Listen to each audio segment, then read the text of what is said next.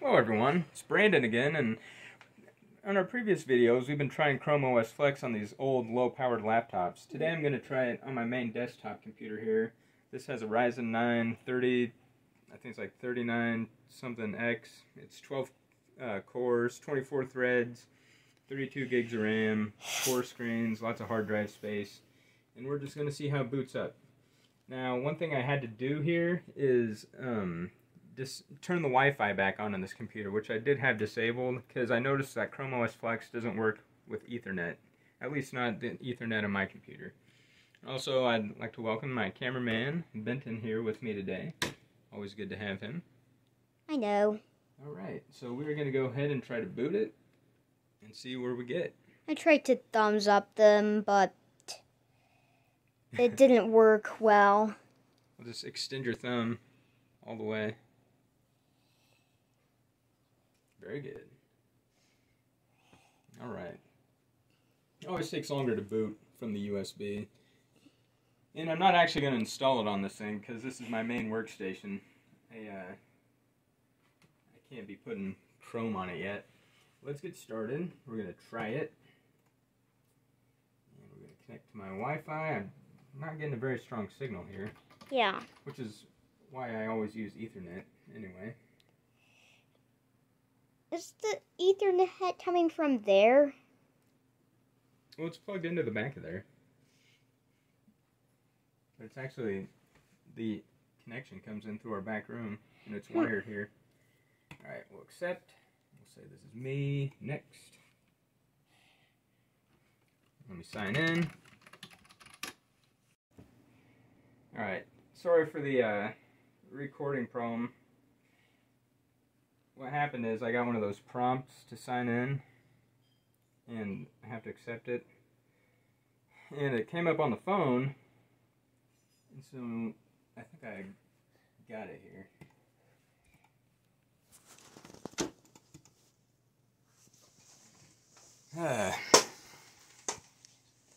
Guess you just can't do everything at once on a phone. Hold on. Do some cameraing a little bit. A temporary hand should do it because I need to get my hair so I can get it in a little closer. Okay. I've temporarily lost my cameraman, but let's continue.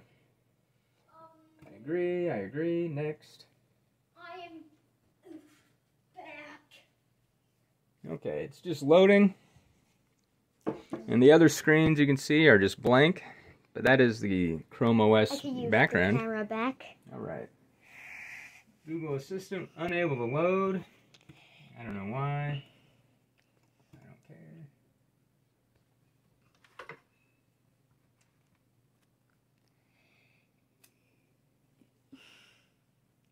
Voice match is ready. There we go.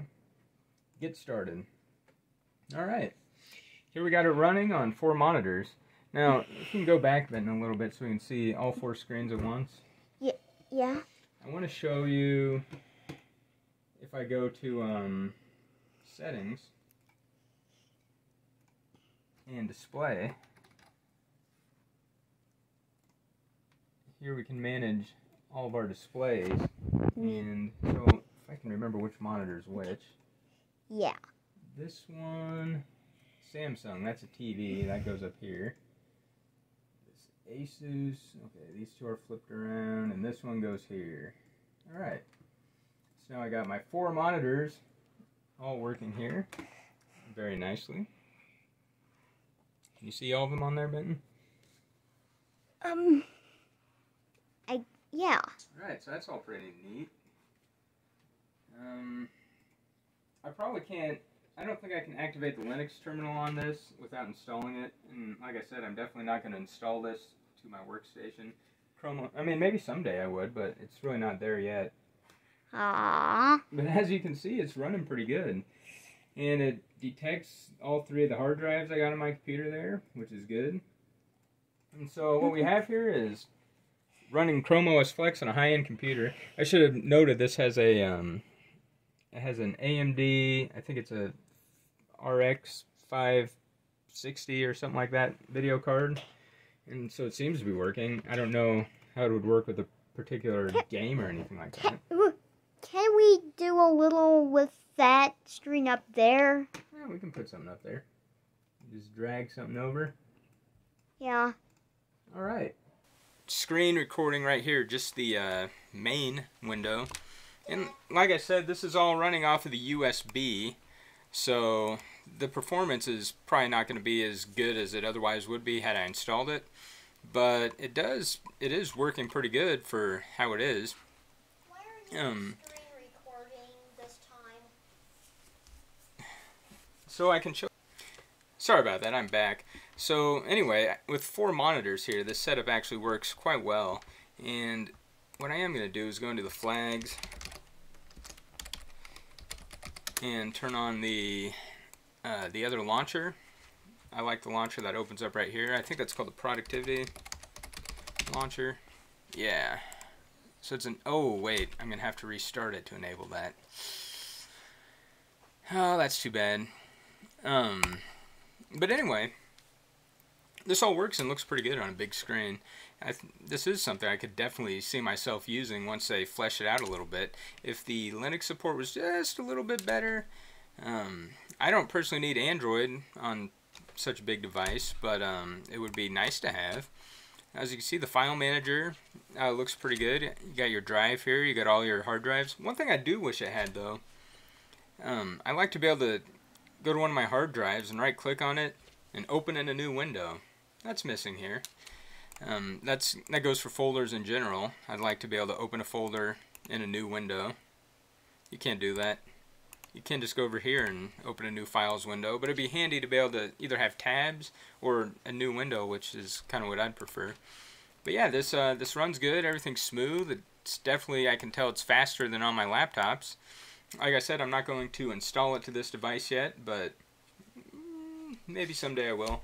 I at least need to be able to run VirtualBox and Android Studio on this thing before I could do it. But anyway, yeah, this screen recording works good on here.